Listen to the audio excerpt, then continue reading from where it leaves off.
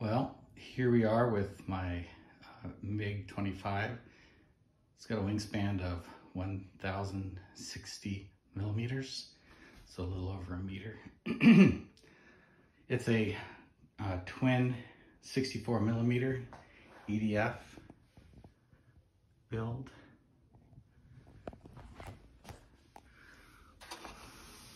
And here you should be able to see the two EDFs.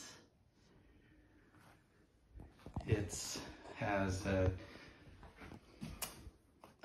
servo for each elevator, each rudder, and each aileron. And of course it's got dual ESCs. Specs are that it weighs 1,280 grams without battery. And right now I just have a 3,000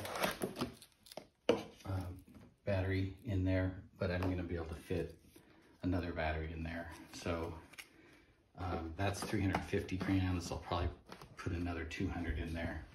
So all of flying weight should be right around 1,850 grams.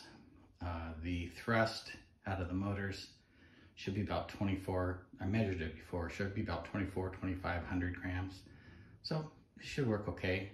I do have a carbon fiber spar in this wing, so hopefully that's enough from the beginning to keep it aloft without folding or bending the wing. Here we are, we're gonna Maiden, we call it the Big MiG, based on a MiG-25, but more of my fantasy version, foam board, scratch built, and we'll see how it goes. It's got twin 64 millimeter EDFs and controls on the elevator, ailerons, and the rudder.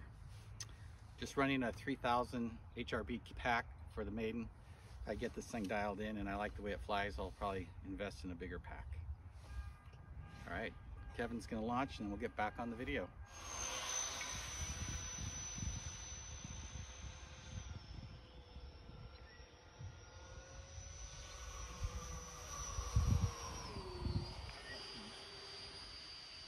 Left in it.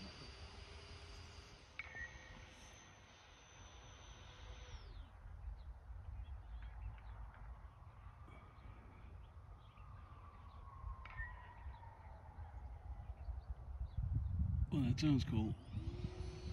We'll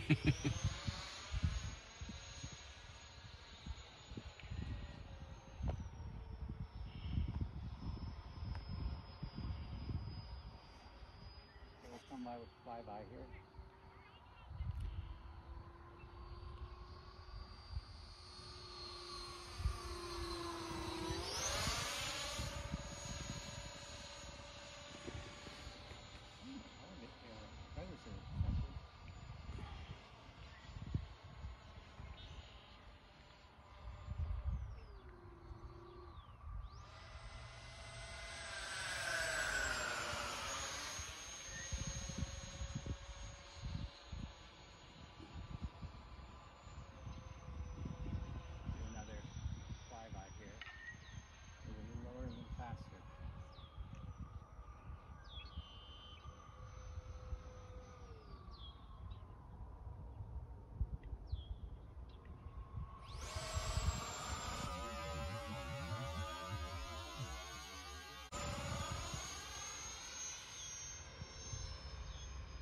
A little sluggish. I think if CG needs feedback.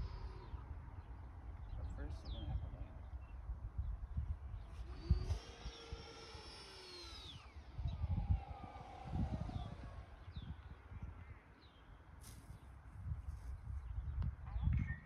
Whoa. Floater. I probably could have landed a little slower than that. That was great.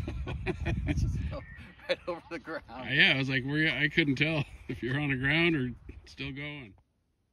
Carbon fiber. This is from a kite that I had left over. Time to install the wing. I've test fitted.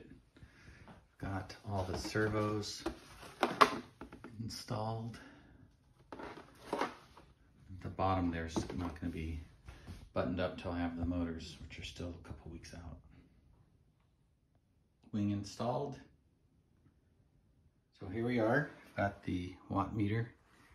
I've zeroed it out, well, close to zero, and I've got the motor in there. So let's give her a show.